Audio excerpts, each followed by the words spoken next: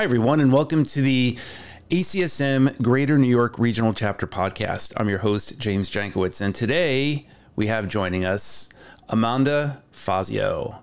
And Amanda received her master's degree in sports psychology and motor behavior from the University of Tennessee and is a certified mental performance consultant, CMPC, through the Association for Applied Sports Psychology.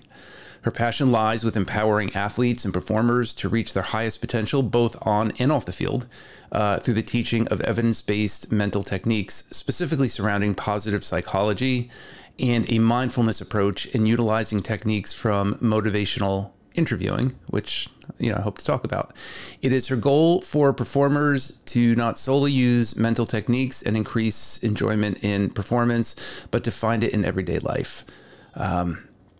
Faz's experience has ranged from working with athletes recovering from injury, overcoming performance anxiety, and training coaches at the collegiate to professional level in motivational interviewing.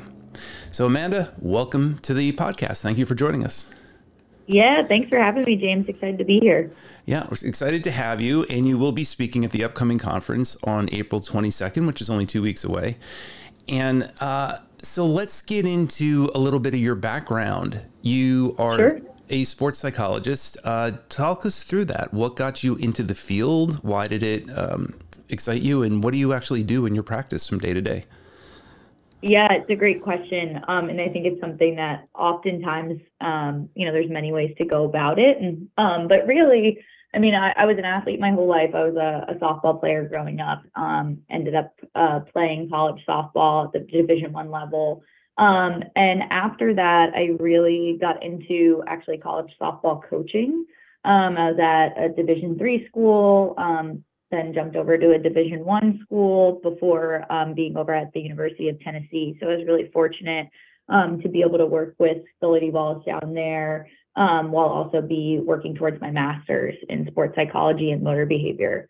And so I initially did that because I was coaching obviously all the physical skills and was loving being a college coach and developing people physically. But I just started to notice kind of a lack of ability to really be able to help the student athletes mentally. I could connect with them. I could understand things in their life, but there was just a certain level of really a lack of support on that end when it came to being able to help athletes mentally on the field. And as we know, a lot of sports are, 90% mental, as a lot of people say. And so I really, started to see a shift when I went for that master's program at UT to wanting to be able to, I was like, wait a minute, I can do this as well and still work with athletes, but be really focused on the mental side of what we do. And so that's really what got me jump-started into sports psychology and the field as a whole. And so right now I'm at Sports Strata, which is a private mental health practice and performance coaching practice out of New York City. And really our team focuses on working with athletes of all levels. We also work with performers, so actors, dancers. We've worked with the New York City Ballet. We work with executives, really on all of the mental side of what they do. So our main focus is being able to use specific techniques and really understand the research and science behind performance and behind a lot of even, neuropsych and things on that level. Help people level up, we call it, to kind of get that 1% better. So we offer on both sides, whether it be counseling and more of the mental health side and being able to understand what an athlete's going through, or whether it be, even just being able to deal with performance anxiety or things that are really specific to on the field, on the court, on stage, things like that. So it really spans into a lot of different areas. Which certainly I love doing. That's great. And it's so great to see that the industry itself is emerging, right? Like you can speak to it more than I can, but you've probably seen the fact that the ballet company, in addition to all the athletes, are really embracing this whole end of it, because it's been such an important part. And, as an athlete growing up through the 70s, 80s, and 90s, it was pretty dismissed. And I was a marathoner, and it's fine when you're in your 20s and you're getting through it. But when you're putting that kind of mileage in your 30s, the psychological part really starts to weigh in. You really want to explore those strategies to perform better. Yeah, I mean, you get to the point where, whether you're playing a sport in college or running marathons or performing on stage or even in the boardroom, things like that, where everybody kind of has a certain level of physical technique, right? Everybody's going to have a certain level of critical thinking and skill on that side. But really what's going to start to separate people apart is, how do I regulate myself emotionally? How do I kind of handle pressure mentally? While certainly we never like to see athletes go through these kind of mental performance struggles.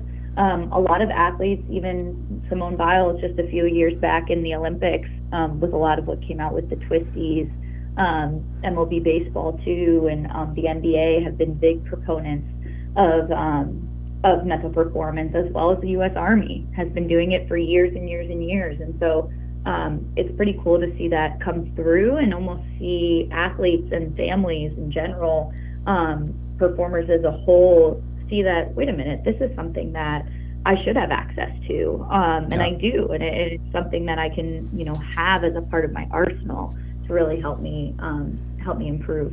Yes, absolutely. So Amanda, you mentioned two terms, mental performance coaching and mental health counseling. Can you parse those for us?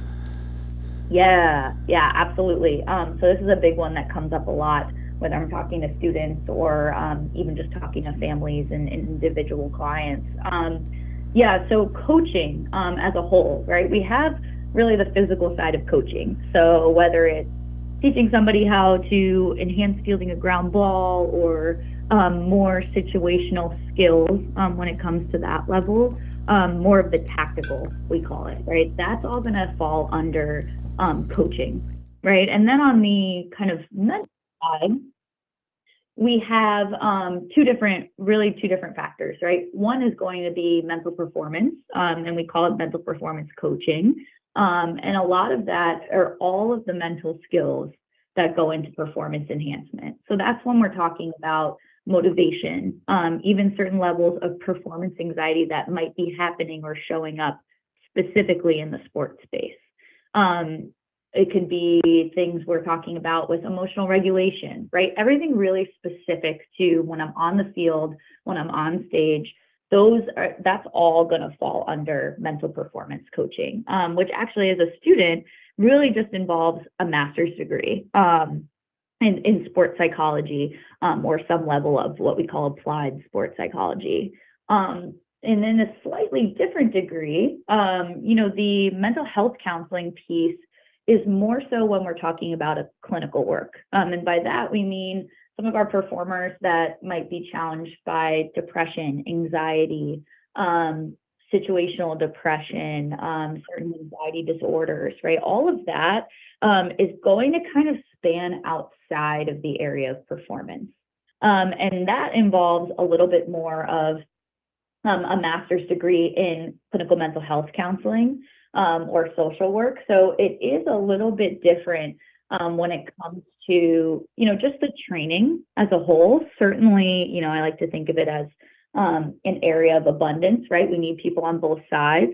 But a lot of times if you have your master's on the clinical side, and you're ultimately a clinical mental health counselor who specializes in performance, there are programs out there that offer both, and kind of dual training on that end, which is pretty cool to see, because then you can not only help athletes on the mental side, on the field, but let's say something comes up like an injury, like something that's a little bit more inhibiting, and it starts to affect them in other areas of life and really be debilitating in other areas, maybe affecting social life, school, things like that. That's when we really start to look at it as a clinical need as well. And certainly, we're humans before we're ever athletes or performers. And so that's really where, for me, I see the overlap in the biggest way, is being able to actually work with the human right? And see the human side, which sometimes might involve a clinical piece. And so it's cool to be able to do both, but it's also, certainly the MLB and other professional sports actually have people on both sides. So more of a clinical side, and then they have also mental performance coaches on the applied side. So dovetailing off of that, nobody likes to get injured, no matter who they are. But if you're an athlete or a performer, it's particularly exacerbating. So what are some of the signs of psychological stress in an athlete who's been injured? And is there a spectrum? Does it run from low to high? I mean, everybody gets in the doldrums if they have an injury, but like, what are some of the more clinical signs you would look for?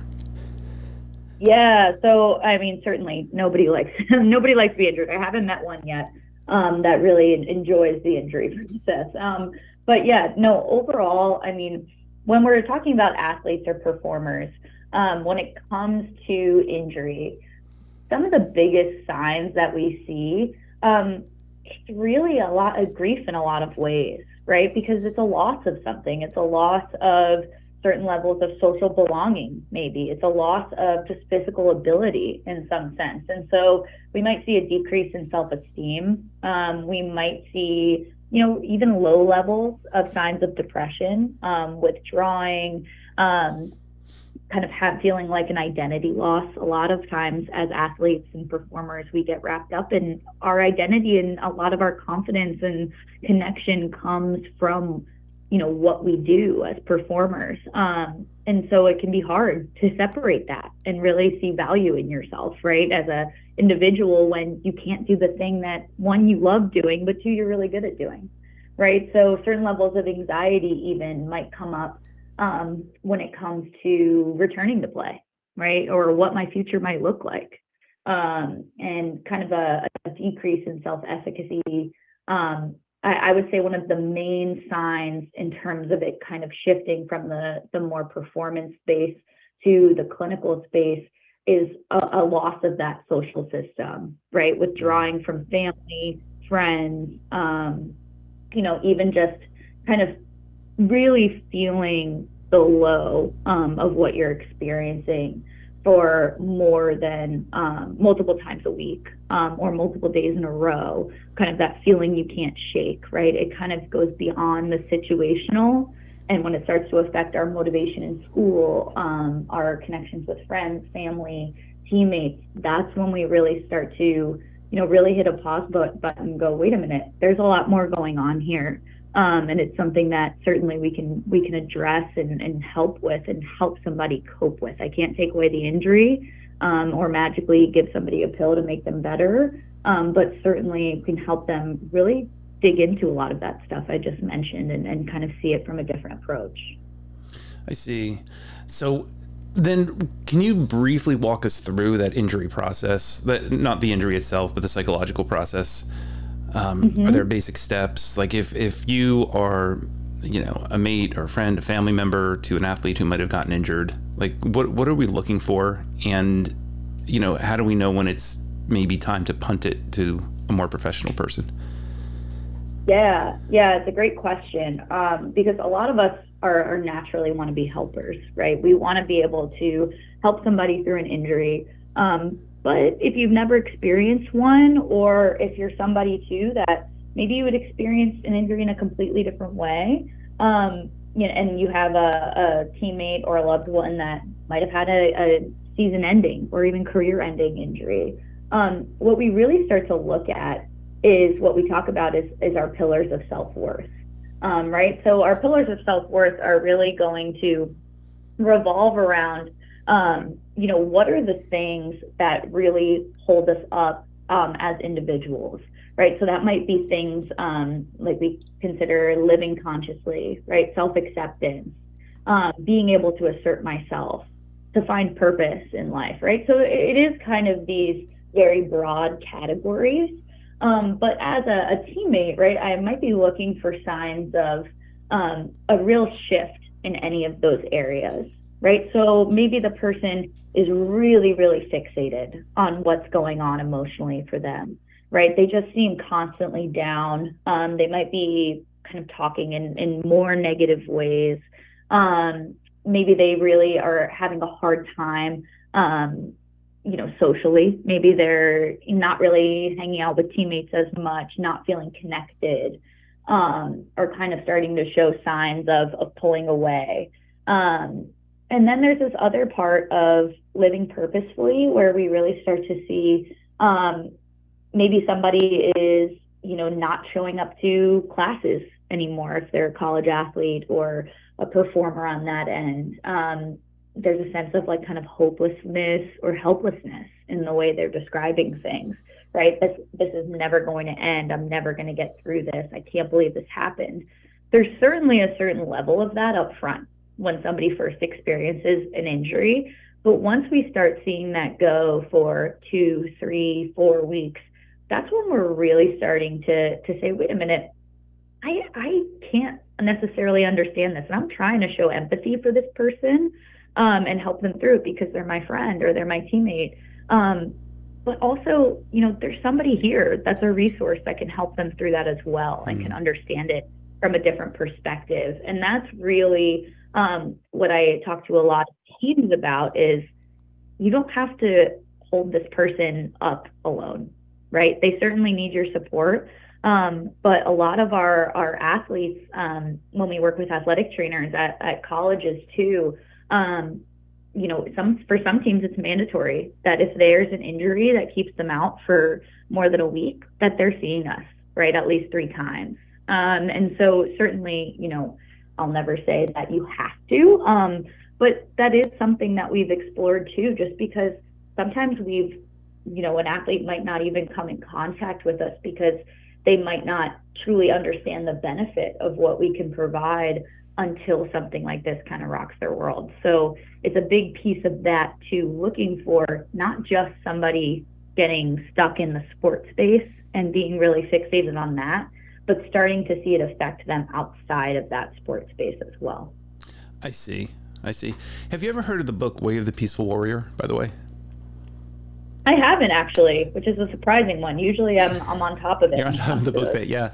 No, I would highly recommend it to anybody listening to. It's the autobiography of Dan Millman, who was a world champion gymnast, who before going to an event smashed his leg in a motorcycle accident. And it was about his recovery process, which became sort of like a spiritual journey, back to himself. But it's it's a very inspirational read. If an athlete is in this particular predicament, it's one of those books that just, you read every page, you just feel a little better, Mm-hmm. So it's definitely worth checking out. So to that end, let's talk about now, they experienced an injury.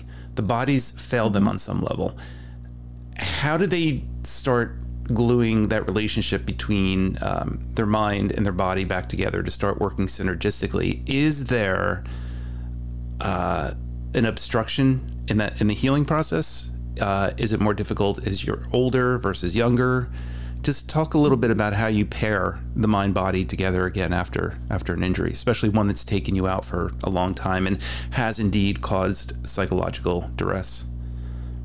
Yeah. And so, it's a great point. And I think too, just to add to what you were saying with the book, right? I think really what that gets at is, one, no 2 injuries are the same, right? I can have 2 athletes that both tore an ACL, and they might be experiencing different things. There might be some similarities across the board, but that also brings in like just creating connection, right? Being able to have somebody that understands what they're going through is sometimes really helpful as well, to be able to say, like, I see myself in that person, or that person got through it, and that's exactly what I'm feeling and experiencing. So I really value that, first off. But second, when it comes to being able to just kind of understand that mind-body connection, we know as athletes, and really, why I have a career in this, for example, that everything kind of starts with our minds, right? Whether it's walking, which we don't even really think about anymore as consciously, but there is a level of brain activity that's happening, right? All the way up to being able to perform on the field. And so what we're really looking at when it comes to the psychology of injury is what we call our stress response.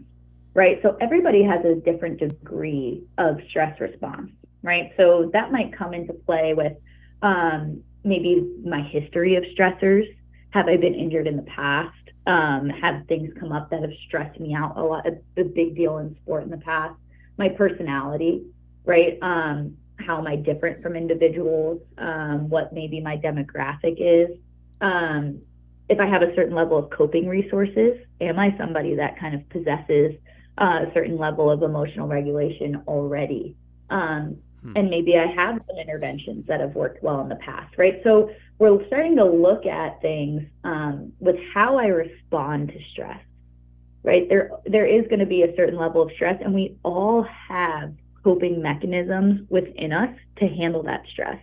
But it's kind of like a muscle, right? Like I don't just do 10 bicep curls and look at my bicep and see it get much bigger, right? It's more so, how can we strengthen that muscle in our mind to be able to cope, right? And so a lot of times the response to sport injury and the rehab process, no matter what the age of the individual is, we have to step back and look at it as a whole, right? We have to step back and look at those kind of different categories that I just mentioned before, and really get into what we call cognitive appraisal, which certainly is something we'll talk more about on that panel. But really, how am I appraising? How am I recognizing and understanding the stress I'm experiencing, right? Because if I immediately go to, well, this is terrible, I'm never going to play, I'm never going to be able to play again, I'm never going to play the same, right? This injury is something that will never leave me, right? If I praise the injury in that way,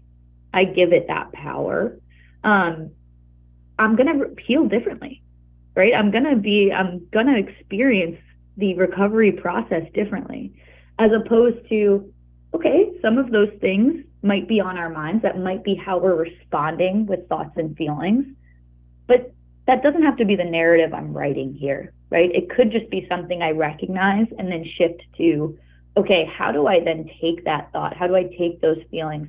And how do I become a little bit more mentally flexible, right? To see the other side of it as well. How do I appraise this injury differently? And that's really what we're getting into a lot of times when I work with athletes, whether it be, a high school athlete or whether it be somebody even past college, right? Is it doesn't really discriminate, right? Injuries don't discriminate between somebody who's younger versus somebody who's older. But the reason why we look at multiple different factors in the person's life, we look at them as a whole person, it's because there might be areas they're already really strong in. We can use that to our advantage in recovery. But then on the other side, there might be coping mechanisms that they just don't have yet. And that doesn't mean we're never going to have them. It just means we have to strengthen that muscle a little bit more. So you start to see, the way we can connect the mind and the body in that way, to really, a lot of times I'm talking to athletic trainers, right? And really trying to collaborate with them about somebody's progress and what that looks like, how we can both support them on that end of both the mental and the physical side. Because it's not just one thing, right? It's not just an athlete. We're looking at an individual as a whole. Right. And you have that whole mind-body connection, which is fascinating. I have a background in philosophy, so that's something that I've just always found a fascinating study. Greeks were like, yeah, it's all connected. Middle Ages came along. Descartes like, no, it's not. Other religions come along and say, no, it's connected. This is something we've been battling out for thousands of years, but I personally am a firm believer that they are, inextricably linked, and they are one unit, and you really need to work on them as one.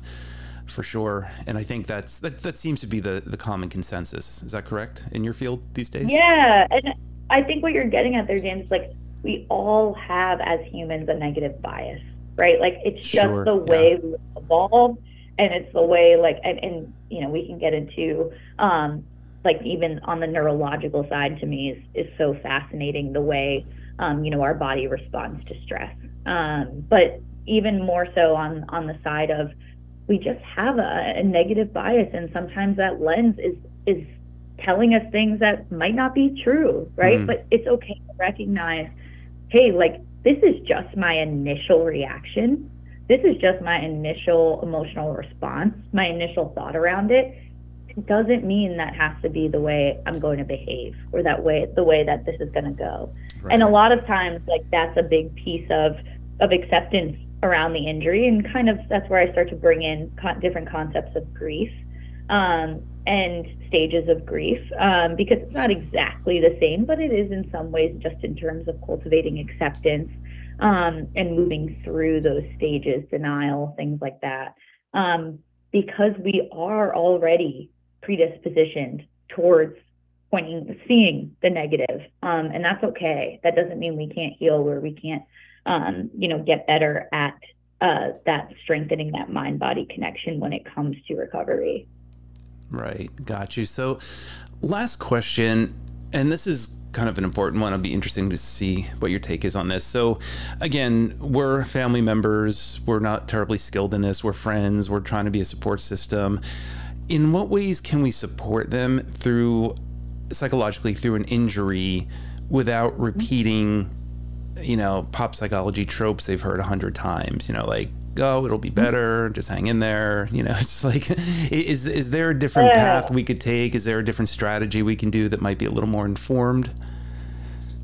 Yeah, it's a great question. And this is really where I start to bring in different concepts revolving around motivational interviewing, which is really a communication style about understanding another person's motivation to change. It comes from a lot of change research, addictions research originally. But you don't even have to be an expert in motivational interviewing to kind of see how it can be impactful, right? I always joke with athletes, and they always get a good laugh out of, when a coach just yells like, focus, right? Or throw strikes. It's like, yeah, that's what I was trying to do, right? So if I go up to an athlete who's injured, and I'm just like, hey, don't worry about it. You're going to come back stronger. If you've ever been injured, I mean, you appreciate your teammates and loved ones saying those things, and certainly there's a time and place for it. I'm not saying that's a bad response, but you're like, yeah, okay, but this is how I'm feeling right now. Like, I that's helpful. I do know I'm going to come back, but right now this really, really sucks, right? And that's a big part of my role and our role as performance coaches is, we always say, sitting with somebody in the way that nobody else in their life does, right? So that's just empowering in itself to have that connection with somebody. But on the side of what can I do, right, if I'm a friend or a teammate, a lot of times a big tenet of motivational interviewing is asking open-ended questions, right? And that's a big way that we can show that we care about somebody, and we can show and demonstrate empathy, that I'm really listening and hearing them. Right. So, for example, an open-ended question around if I'm a teammate and, another one of my teammates is injured and they've been really down, right? Like, I could easily, a lot of times people go, hey, let me know if you need anything. And that other person might go, okay, yeah, thanks. And then never ask again. Right. Yeah. But a big way we can even demonstrate empathy is just by saying, like, hey, what's kind of been the hardest part of this for you so far? Or, hey, I noticed that, you didn't come to team movie night, or you didn't come out to dinner. Like, is there anything we can do that might be, better for you right now? Or, what would it look like, right, to kind of get out there more with the team, right? Those questions are different than just the yes or no questions. Those questions are throwing it to the other person to tell me what they need, right? But also help me understand what they're going through, right? It comes up a lot now in communication, just being able to understand somebody. We all know when somebody is not really listening or on a personal agenda, right? But being able to say, I don't have an agenda here, except for getting to understand what you're going through better. That's a huge skill that anybody can do. And so I really encourage athletes, parents, support systems to utilize those open-ended questions. Because at the end of the day, like, you're giving that person a space to talk about themselves and talk about what they're experiencing, which for a lot of people is really so freeing, right? To that extent, being able to say something that's on their mind, and they'll tell you, right? That person will tell you what they need, if you give them the chance to.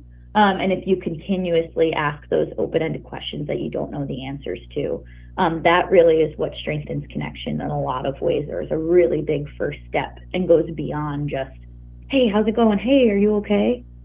Right. The last time I asked somebody, hey, are you okay? I rarely get no's. Right. But it's more so, how can I ask that question in a different way? What can I do for you right now? What do you need from me as a teammate?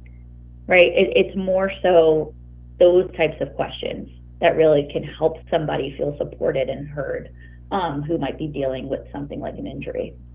That's great advice. I really, really appreciate that. And I look forward to hearing you speak more about it on the panel discussion on our conference, which is coming up. Yeah. Let me just announce that real quick. 2023 ACSM New York Regional Chapter Conference, our spring meeting. It's called Organized Sports in Crisis, Mental Health Outcomes from Athletic Participation.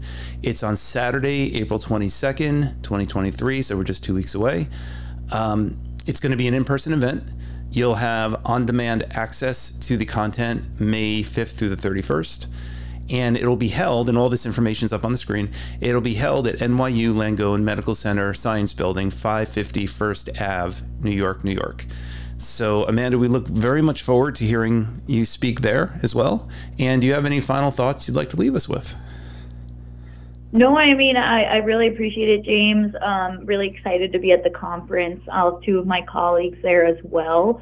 And so hoping to give various perspectives. And hope that people can come with an open mind, but also questions. Fire them at us. This is such a topic that I think we all experience at some point when it comes to rehab, injury. It's rare that somebody doesn't go through that. And so I think there's only a beginner's mind that we can take to it and really expand our brain. So I'm excited certainly to hear from my colleagues, but also others at the conference. Yeah, and I'm looking forward to it too. So I'll see you there, and thank you again for your time. We really appreciate it. Yeah, absolutely. Thanks so much, and I will talk to you soon, James.